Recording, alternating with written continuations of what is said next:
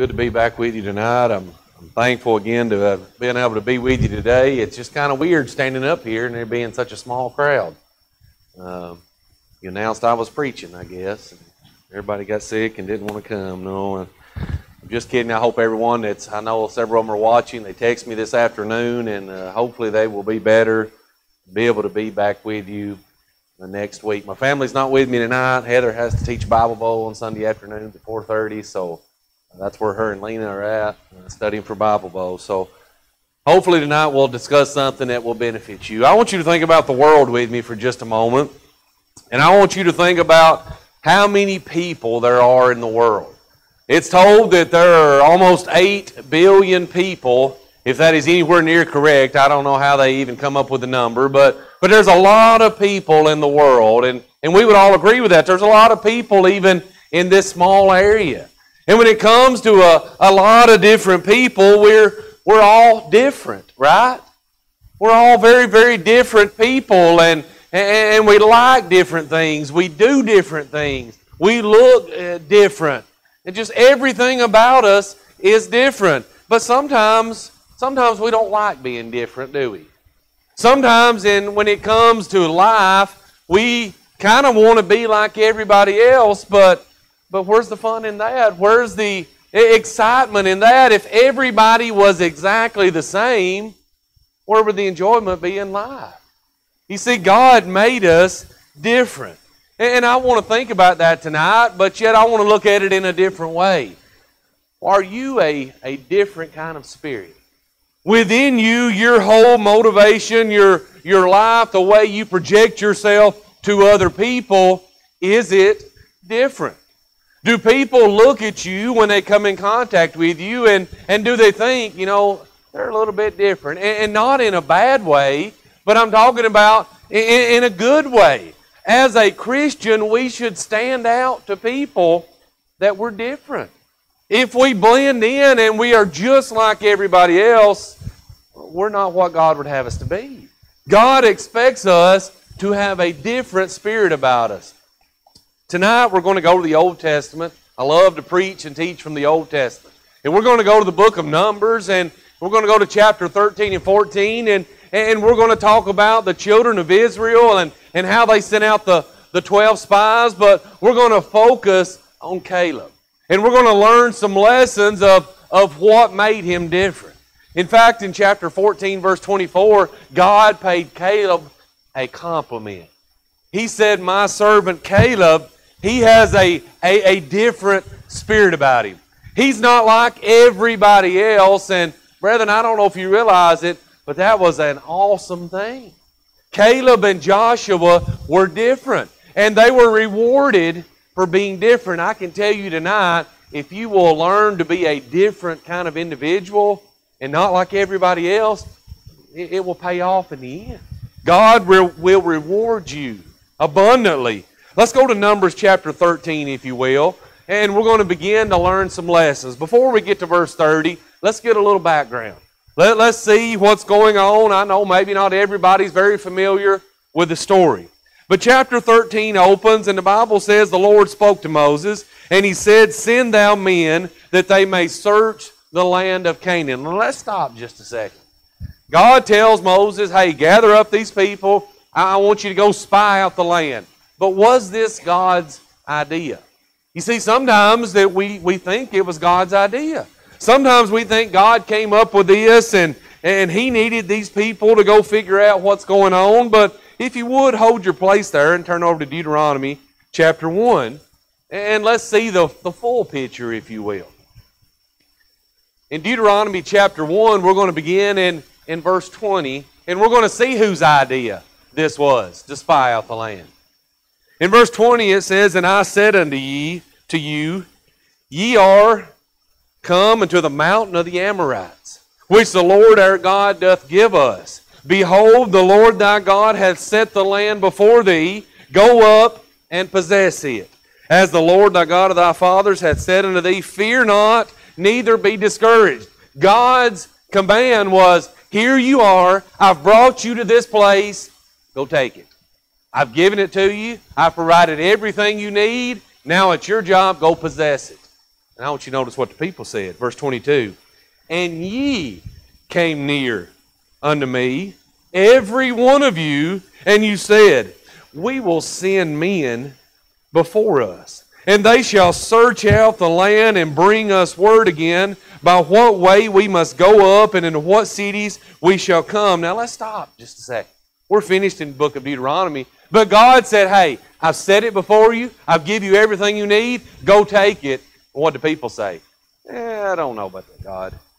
I don't know about that. Maybe we need to go about it in a different way. Sometimes we do that, don't we? Sometimes we see exactly what God said, but maybe we want to go about it in a different way. So the children of Israel, they got their way. And often God let people have their way, but He did it to teach them a valuable lesson. And in this instance, there's no difference. God allowed the people to have their way, to send out spies, and the purpose was to teach them a lesson. And it's going to be a hard lesson. It's going to be a lesson that's going to cost a lot of people a lot of things. So go back to the book of Numbers, chapter 13.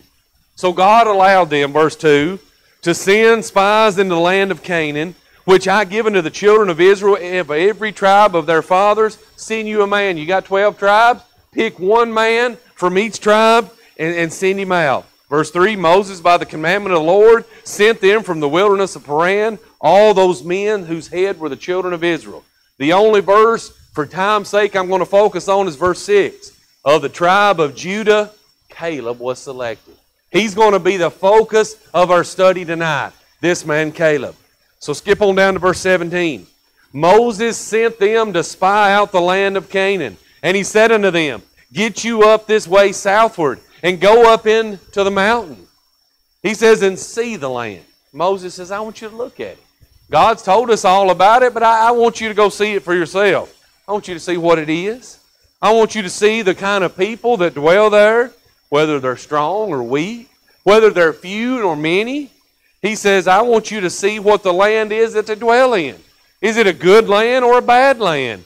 What cities they be that they dwell in, whether in tents or in strongholds. See what the land is, whether it is fat or lean, whether there's good therein or not. He says, and be ye of good courage, and bring of the fruit of the land. Now the time was the time of the first ripe grapes. You know, when we look at this in our human wisdom, we say, man, that's smart. We need to go in, we need to figure out, what are we getting ourselves into? But here's the problem.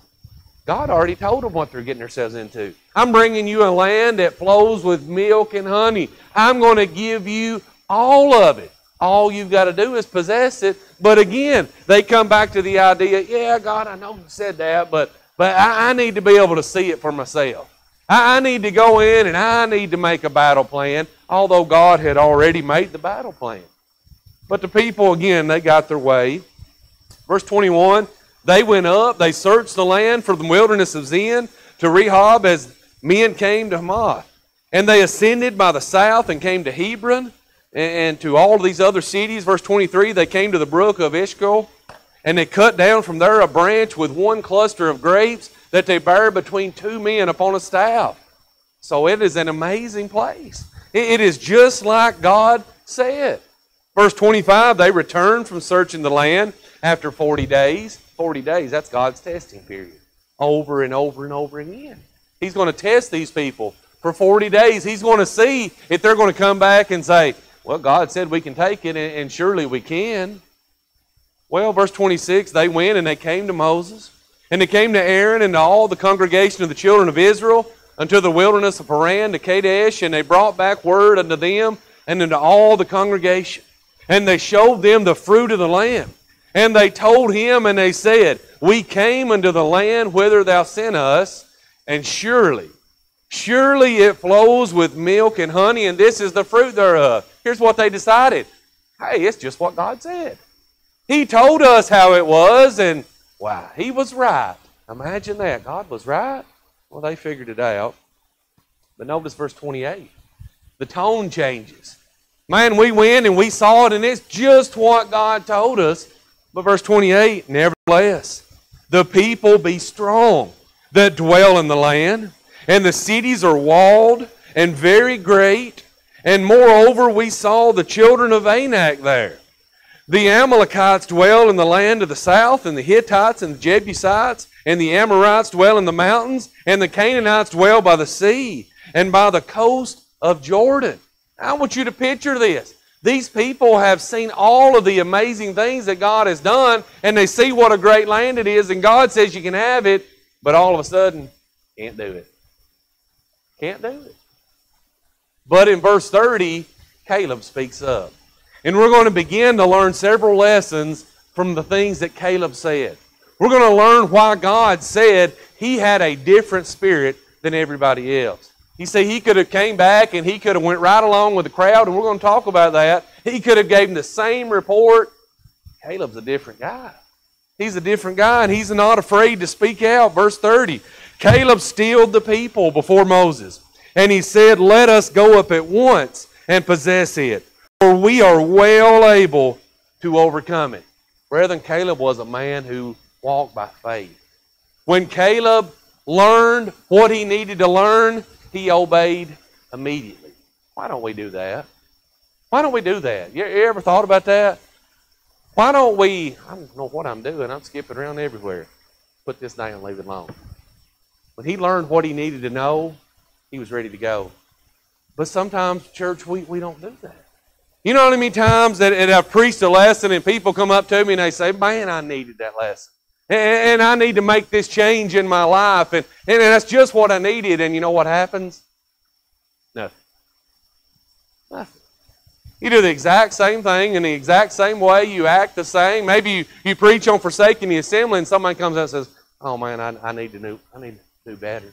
And that is just what I needed. And now they know what they need to do, and they won't be back that night. And they won't be back the next week.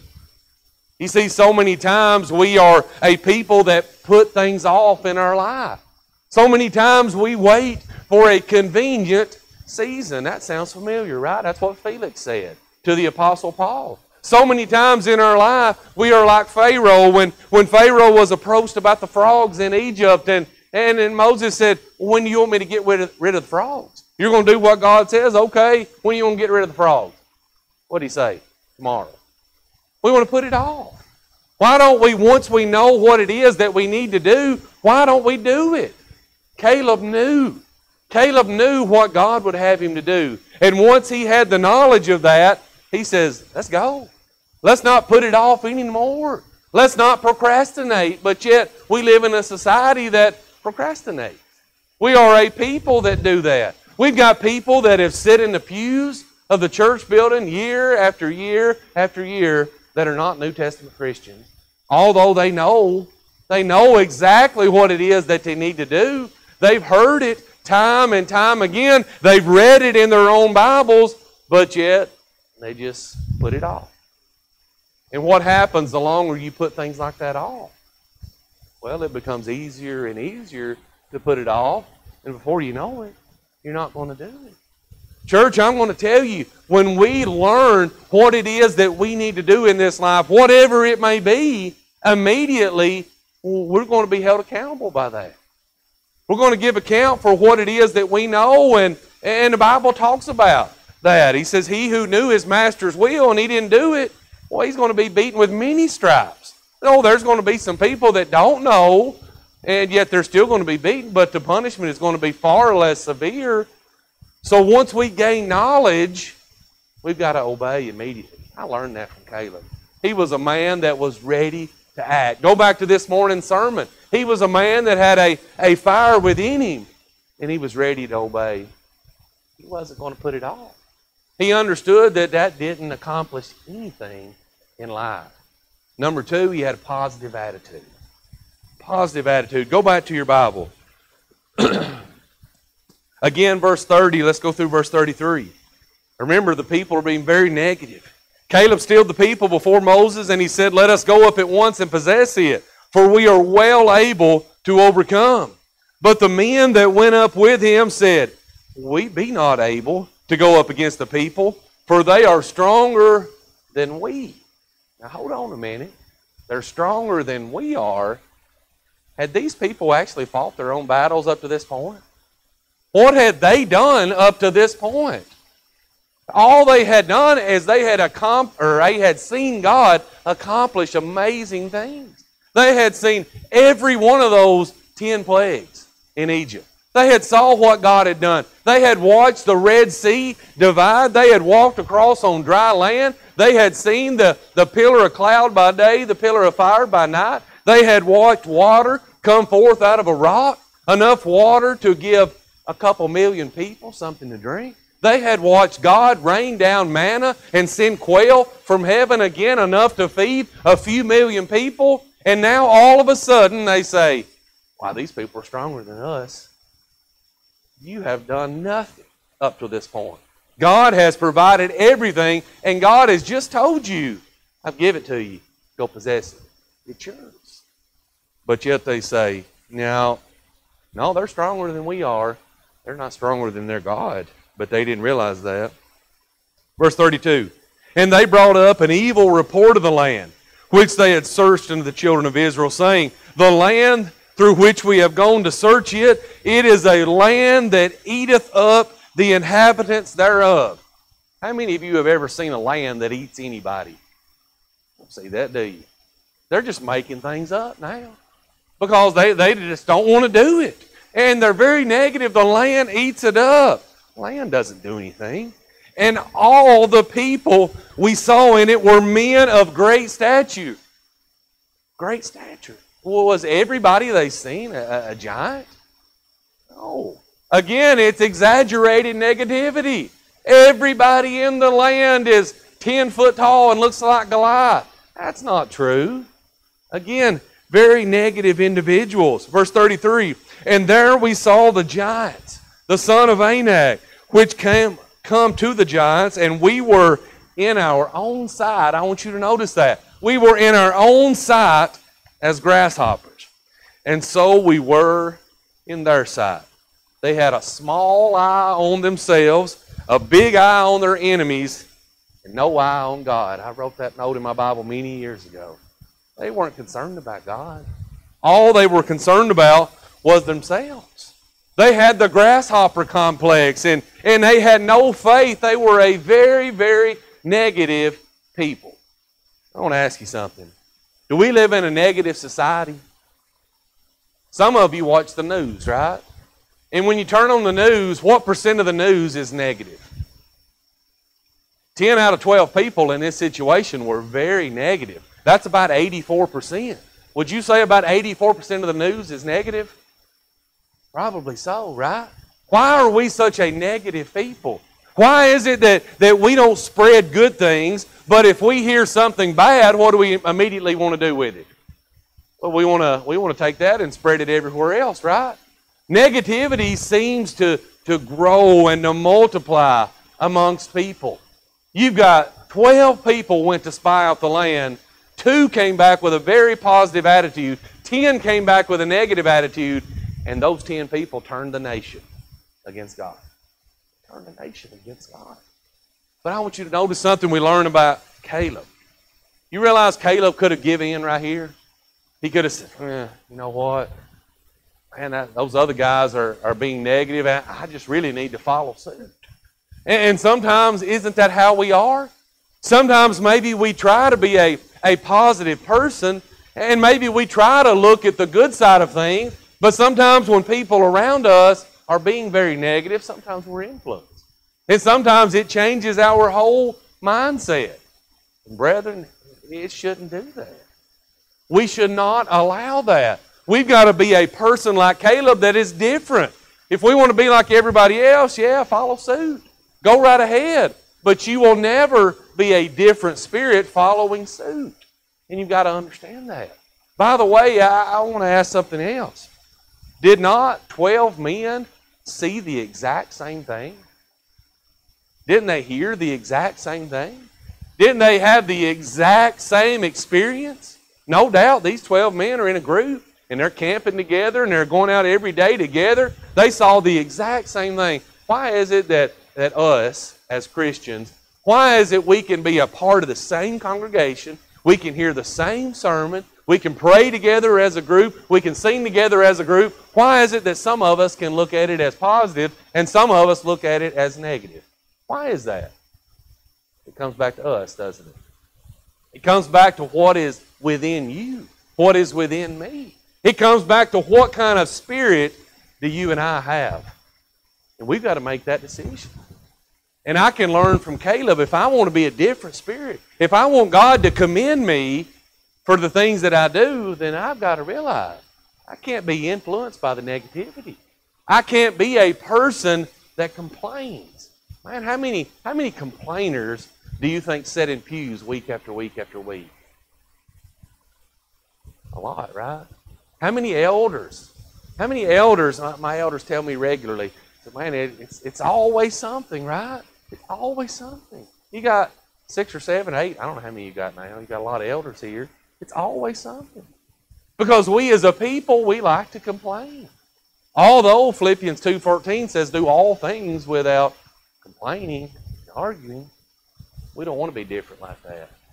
We like to be like everybody else, and we like to voice what it is that we don't like, and that's what 10 men did here. Caleb says, I'm not going to be like that. Not going to be like that. I'm going to be different. I'm going to rise above that, and brethren, you and I, we need to learn to do the exact same thing. I want to learn something else from Caleb. We just read verses 30 through 33, and we hit on it just a little bit, but this is a hard one. Don't you think Caleb had made good friends with these other guys? Maybe he knew them previously, but you spend 40 days on a camp out with other guys, you either learn to really like them or you're going to come to blows, probably one or the other, right? Well, more than likely, these guys, they got along. I mean, they had to work together to accomplish this. This was not an easy feat. But yet Caleb, he didn't give in to his peers. And sometimes that's what we do as Christians. Sometimes we act like who we are around. And sometimes our opinions change based upon who we are around, don't they? Sometimes we will voice this opinion. We will take a stand if we are with this group of people, but you let us be with this group at a different time, and what happens? Well, it seems like our opinions change. Caleb was not like that. Caleb the Bible says, Joshua 14 verse 7, and we'll get to that in a moment, but Caleb he said, I said what was in my heart. I said exactly what I believed, and honestly, he didn't care who heard it. What about you and I? Can we learn a lesson from Caleb? He's a different kind of spirit. He cares more about what God thinks than what other people think, but what about you and I as Christians? What about you and I? Romans 3 verse 4 says, let God be true, but every man a liar. What about us as Christians? And maybe we go into our workplace, wherever it may be. What do? Are we different than everybody else? Well, what about if our friends, their co-workers, and maybe they're talking about this or they're doing that, or are we willing to stand up and stand out? Or are we just a crowd follower? What about you young people? What about when you're in school or you're out on a weekend and you're doing things? Do your friends look at you as being somebody that is different? Or do you just fall in line with the crowd? Because see, if you talk just like everybody else, and you dress like everybody else, and you act like everybody else, and you do everything that everybody else does, then you're no different than everybody else, and you're not a Christian. God calls His people to a higher standard. And Caleb understood that. Caleb knew. He says, I've got to do what's right. I've got to say what's in my heart, and it really doesn't matter what those around me are doing. Brethren, we've got to learn that lesson. We've got to learn that we can't be a people that tries to straddle the fence and again be this way with this group and this way with another. That doesn't work with God. Again, go back to this morning, Matthew chapter 6. Jesus says your eyes got to be single. You've got to have a devotion that's focused on me. You can't serve two masters. You've got to pick one. We've got to pick one. Caleb chose. He was a different spirit. He didn't give in. You realize he obeyed without understanding everything? Without having every detail about how exactly everything was going to work. Flip over to chapter 14. Look at verse 6 is where we're going to begin our focus. Prior to verse 6 in chapter 14, verse 2 says the people, they murmured. They complained. Verse 4, they said, let us go back to Egypt. And they said that so many times, didn't they? It's amazing. But listen to verse 6. Joshua the son of Nun and Caleb They spoke up. They spoke up. They ripped their clothes, verse 6, and they spake into the company of the children of Israel, and they said, the land which we passed through to search it, it is an exceeding good land. He said, if the Lord delight in us, that He will bring us into this land and give it to us. Remember, I've told you, God operates on that if-then policy. If the Lord is on our side, we don't have a chance of losing. He's going to give it to us. He said He would. He says, a land which flows with milk and honey. Verse 9, only rebel not ye against the Lord. Neither fear ye the people of the land, for they are bread for us. The people said the land, they eat up the inhabitants. They will swallow us down. Caleb says, no. He says, the people of that land, we will swallow them down. They are bread for us, he says. He says, for their defense is departed from them, and the Lord is with us. Fear them not. But look at verse 10. But all the congregation, they wanted to stone them with stones. Can you imagine such a situation? Can you imagine being in the place of Caleb and speaking up and being bold and to the point that the people want to kill you? Did Caleb have all the answers? It's a fair question, right? Did he have every answer? Did he know exactly how it was all going to play out day by day, minute by minute? No. Did he deny that the people were big and strong? Did he say, now you guys are lying, those people really weren't big and he didn't say that, did he? He didn't deny that at all. In fact, honestly, he didn't know how God was going to work this thing out. He couldn't have. God was in control, but it didn't matter to him. He knew that God was in control. He was just like the wise man said in Proverbs 3, 5, and 6, trust in the Lord with all thine heart, lean not on thine own understanding, in all thy ways acknowledge Him, and He will direct thy path. That's the way Caleb lived his life. And that's why he was a man of different spirit. I want to ask you and I, do we know how everything's going to play out in our life? You know what's coming tomorrow? You know what's coming next week? Do you know exactly how your children and your grandchildren, how all of that's going to turn out and play out? And no. Do you understand everything in the Bible that you hold in your lap? If you say you do, you're fooling yourself. You see, there's a lot of things in this life that I don't know. But I trust the one that does know. He's got it all figured out. And sometimes when it comes to the times that we live in, man, we worry ourselves sick. And we focus on all of these things going on. And I just don't see how this country is going to survive. How many times do we say that? I don't see how we're going to get through this. But brethren, I'm going to tell you something. Look at Caleb. He focused on God. He said, if God is for us, isn't that what Paul said in the New Testament? If God is for us, who can be against us? He says, we're more than conquerors, Paul said, when we're in Christ. Well, we've got it won. It doesn't matter. And Caleb understood that, and if I want to look to Caleb and learn to be more like him, I've got to do that too. Stop worrying about what you don't know. Stop worrying about what you can't control. And start trusting the one that's got it handled. Revelation chapter 4 describes God sitting on the throne, and the Bible says around Him was a sea like unto glass. Like unto glass. You ever thought about that? Wayne, you was on that boat when it about flipped, right? Did the sea look like glass? No. You ever been at the ocean and it looked like glass? Just smooth? No ripples? You don't see that, do you? But before God's throne, there's no waves. There's no ripples. There's no panic. He's got it handled. And you realize if we would understand that, and we would just hang on to that, everything else kind of falls into place, doesn't it? Doesn't matter what happens to us. Doesn't matter. On the way down here tonight, I called a couple from that I go to church with, and the lady had open heart surgery. She was in her mid-80s, and I talked to the man, and his whole attitude was, man, God's been good to us. Oh, she's still in ICU, and she's hoping to get better, but he just realized, he said, God's got it handled. God's always been good, and He's always been good to us. And it doesn't matter what comes our way in life. Trust in God. Caleb understood that. He didn't have to have it all figured out. Last point, and I'll be finished. Flip over to the book of Joshua, if you would. We want to look at Caleb looking back at all these things that had happened in his past. And when he's recounting this, I want us to see what he had to say. Joshua chapter 14, and we're going to begin in verse 6. I'll give everybody just a moment. Joshua 14, verse 6. It says, Then the children of Judah, they came to Joshua in Gilgal, and Caleb, the son of Jephthah the Kenizzite, unto him, and they said, Thou knowest the thing that the Lord said unto Moses, the man of God, concerning me, there in Kadesh Barnea. Caleb speaking. He says, 40 years old was I when Moses, the servant of the Lord, sent me from Kadesh Barnea to spy out the land.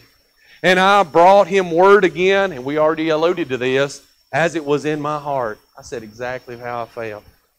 He says, Nevertheless, my brethren that went up with me made the heart of the people melt.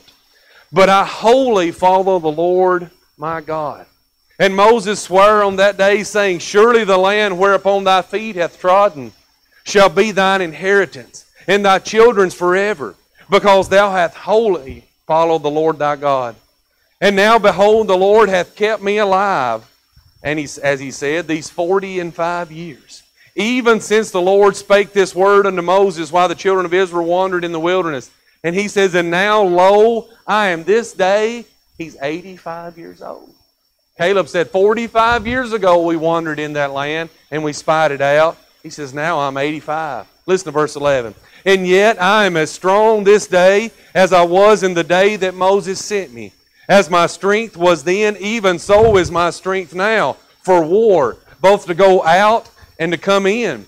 Now therefore, he says to God, Give me this mountain, whereof the Lord spake in that day, for thou heardest in the day how that, he talks about all of those giants. Listen, I want you to understand one thing. Caleb never quit. He never allowed anything to stop him. Fear didn't stop him. Do you think Caleb was afraid? He's recounting this. Do you think when Caleb went in to spy out that land and you see these gigantic men of war, do you think he was afraid? You've got to be foolish to think that he wasn't afraid. Brethren, there's no shame in being afraid. What's the shame is when we let fear paralyze us and we allow fear to stop us in our life. Caleb never said, I wasn't afraid. He trusted in God. Did Caleb ever say that it wouldn't be hard? What happens in life when things get hard for us a lot of times? What happens? Quit, right? We quit. When it becomes difficult and we think it's just more than we can do, we just quit. Caleb said, I didn't do that. The unknown didn't stop him. Again, we talked about the fact that just because he didn't understand, it didn't matter. He trusted in the one that did. I wanted us to notice something else. Age didn't stop him. He said, I'm 85 years old. And he says, I'm still ready to go. I'm not going to quit. One thing I've noticed in the church in the last several years is a lot of people allow age to stop. They'll say, I've done my time.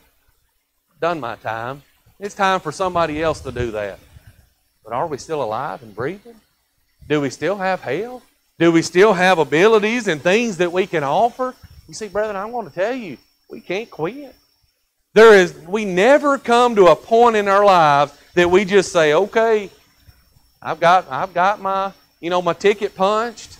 Everything's good and dandy, and I'm just going to kick back and just wait for this thing to be over.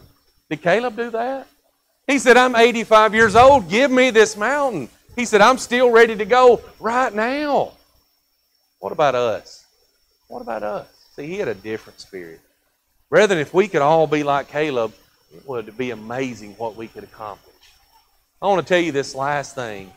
How are you ever going to make a difference in this world if you're not different yourself? Is that a fair question? How do you expect to ever make a difference in the world if you're not different yourself? If you're just like everybody else, expect status quo. It's not going to change. But if you will stand up, stand out, and be different, brethren, it's amazing what you can accomplish. It's amazing what God can accomplish through you. Tonight, I hope that you take something from the book of Numbers and the study of Caleb, and I hope tonight that you decide that you want to have a different spirit. And I can say honestly, I think a lot of you do have a different spirit. I hope you're a person that stands out wherever it is you go, not in any kind of way that brings attention to yourself, but yet people look at you as being a Christian. If people tell you from time to time, well, I didn't know you were a Christian, man, that is the worst thing anybody could say to us. As a Christian, we should stand out to people. Tonight, if you're not a Christian, I beg and I plead with you to consider that tonight. Learn a lesson from Caleb. If you know what it is that you need to do, stop putting it off.